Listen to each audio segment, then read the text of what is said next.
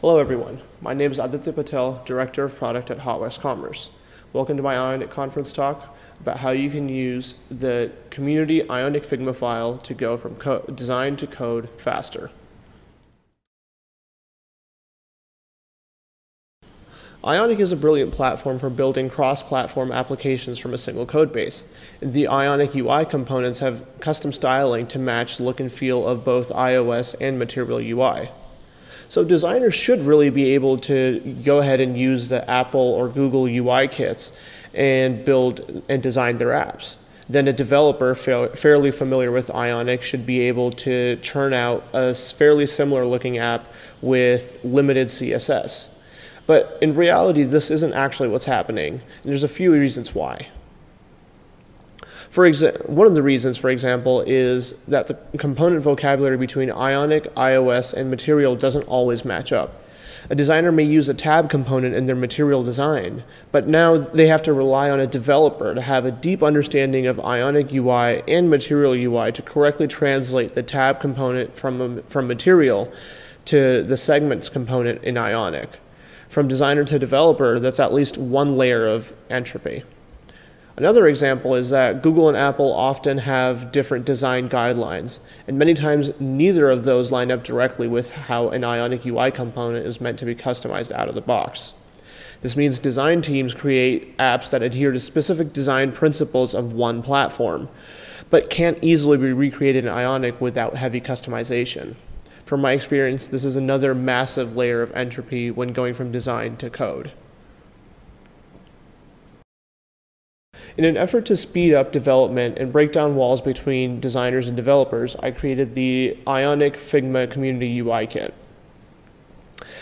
And most of the components in this Figma file are built from the ground up to reflect and operate exactly or close to how they would for a developer using Ionic UI components.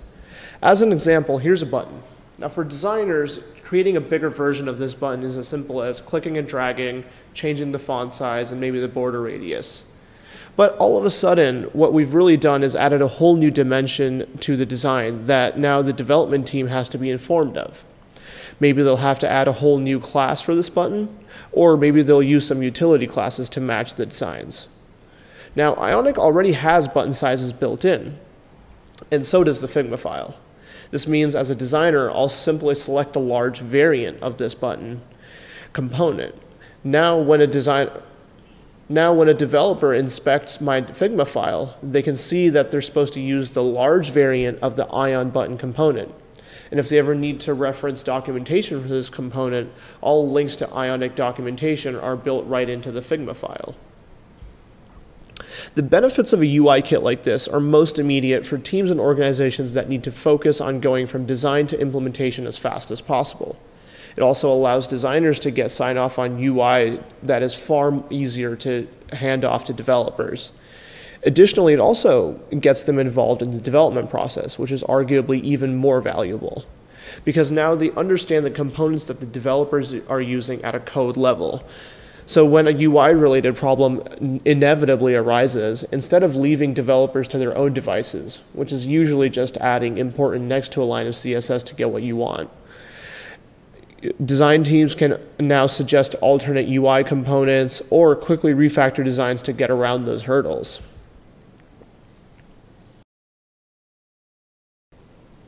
Now this brings up a question of, does this mean that all apps have to look the same and now all Ionic apps are just going to look like an Ionic app? Well, the goal of an Ionic UI kit for designers is not to lock them down into just one look. In fact, this UI kit makes it easier for them to pick up pre-built Ionic UI components and style them to match the look and feel they want to create. So instead of handing over a custom component that's unrecognizable, designers can have a real conversation with developers of what Ionic component they started with, how they molded it to get the look and feel that they wanted and fit their vision. A great live example of where something like this could help is the Mr. Beast Burger website, which is built in Ionic.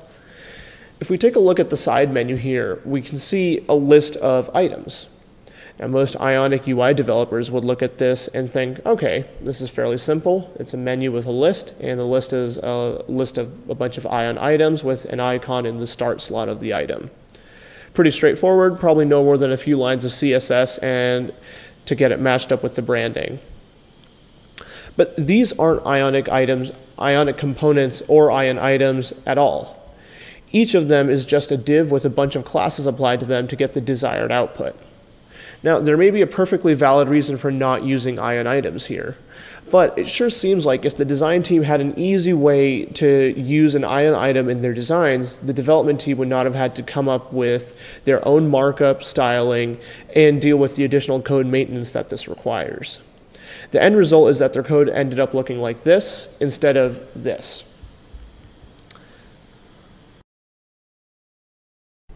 Learning a new UI kit in Figma can be a pretty jarring experience, especially because you don't know the best ways to use or customize components. So questions like, when should I detach an instance component from the master component, naturally come up. To help ease the learning curve, I've created a series of YouTube tutorials that walk through how to dive in and the best ways to create your own designs. Additionally, all the Ionic apps that we design and develop for Hotwires Commerce are all available in the UI kit. So you can kind of click around in them and see how you can use the components in the UI kit to create your own apps. For developers and even designers who want to see what example code looks like, all of the apps in the file are also available in open source on GitHub. Browsing through the code of these apps is a great way to understand how, as a developer, you can analyze designs in Figma and leverage the Ionic framework to implement them.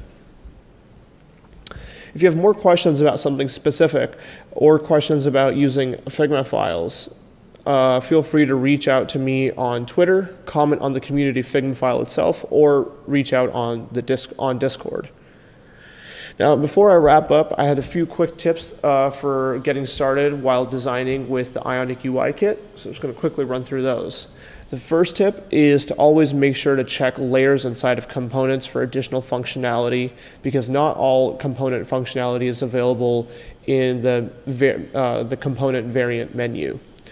But checking and understanding the layers of a component will keep you from sometimes replicating functionality that's already available in the library. Number two is that all the Ionicons are built into the community file, so you don't have to manually import Ionicons when you need them, or SVGs. They're all available right in the file as components, so you can use so you can swap between them pretty easily.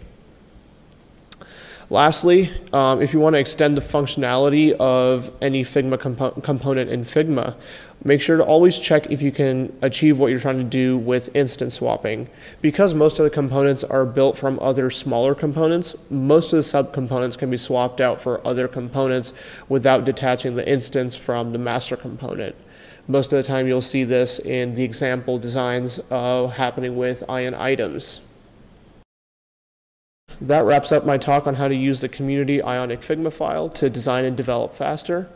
Hopefully you found this useful. Thank you so much for joining, and enjoy the rest of Ionic Conference.